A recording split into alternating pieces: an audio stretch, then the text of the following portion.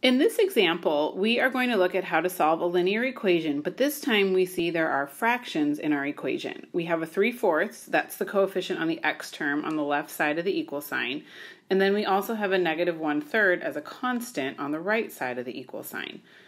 We're going to follow basically the same steps as we followed when we were solving linear equations in the previous video, but now there's an optional step to clear the fractions first. Anytime you can do this step, you really want to take advantage of the ability to clear the fractions first, because then what it does is it turns all your variable coefficients and all your constants into integers. And we all know that we know how to work with the integers. And basically what it does is it just leaves less chance to make errors when we're doing our fraction operations.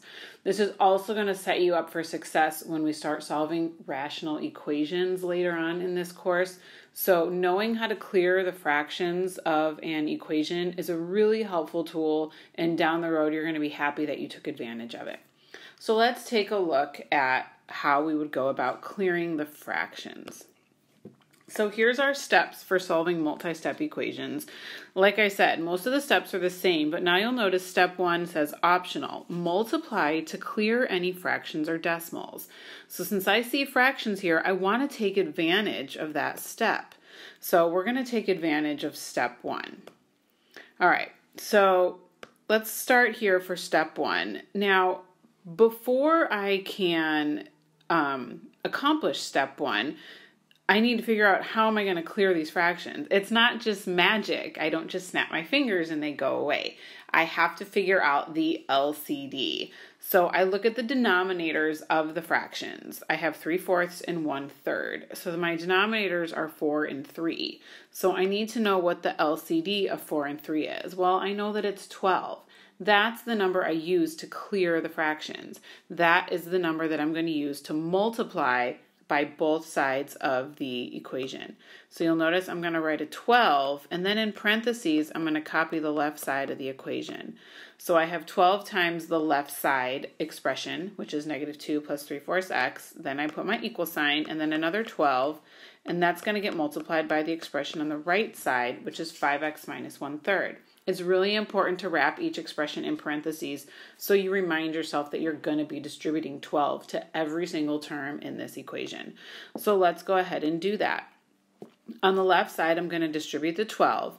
Now, before I do the multiplication, I'm going to show you how the 12 gets multiplied by every single term.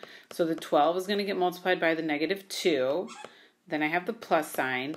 Then the 12 is also going to get multiplied by the 3/4 x. Now you'll notice the second time I wrote 12, I wrote it as 12 over 1. I did that because I was multiplying it by another fraction, 3/4. So sometimes it helps, even though 12 is an integer, it helps to write it as the fraction 12 over 1 when we're going to be multiplying it by another fraction. All right, on the right side I have to distribute the 12 also. So 12 is going to get multiplied by 5x. Then I put the minus sign, and then I'm going to make 12 over 1 again and multiply by 1/3. Now what I'm going to do is I'm going to go through and do the multiplication. So 12 times -2 gives me -24. Now I'm going to do 12 over 1 times 3/4. I'm just going to multiply straight across and get 36 over 4x.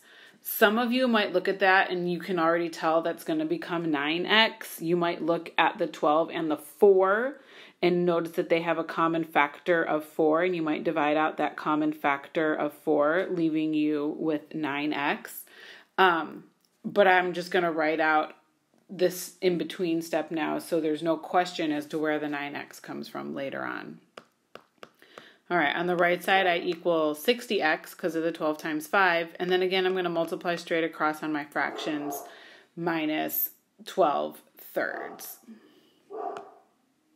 So let's continue with where we left off. Let's remind ourselves of our steps here. And we had just completed the step where we multiplied both sides of the equation by the LCD in order to clear the fractions. So here we are. Actually, we haven't quite cleared the fractions yet, but as soon as I simplify, we will see that the fractions will be cleared and we'll only be left with integer coefficients and integer constants. So I'm going to rewrite my equation. I have negative 24, but now it's going to be plus 9x because 36 over 4 is 9, and that equals 60x minus 4 because the 12/3 simplifies to 4.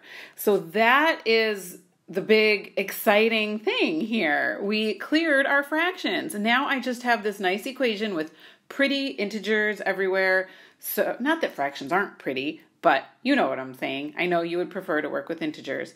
So here I have this equation with integers, and now I can just follow the same steps that I did in the last lesson. So let's continue with our steps. 2 says to simplify each side by clearing any parentheses and combining like terms. Well, I don't have any parentheses to clear. And when I look at the left side, the expression negative 24 plus 9x, that's already simplified. There's no combining there. And on the right side, the expression 60x minus 4, again, is also a simplified expression. There's no need to combine like terms. So I'm basically done with step 2. Let's also put a check next to step 1 to see our progress. So now I'm going to move on to step 3. This is where I'm going to get the variable by itself. So I do need to complete step 3. So the first thing I want to do is collect the variables on the same side of the equation. I'm going to choose to collect them on the right side because I want to keep my variable coefficient positive. So by subtracting 9x from both sides, that allows me to keep my variable term at positive 51x. So after I subtract 9x from both sides, the left side only has the constant negative 24 remaining because the positive 9x minus 9x becomes 0x, and I don't have to write that term. And then on the right side, I get 51x because 60x minus 9x leaves me with 51x, and then I still have that minus 4. But now my x term's not isolated. I did put it on the right side. All the x, I collected them on the right side, but it's not isolated. I still have to add 4 to both sides to truly isolate the variable.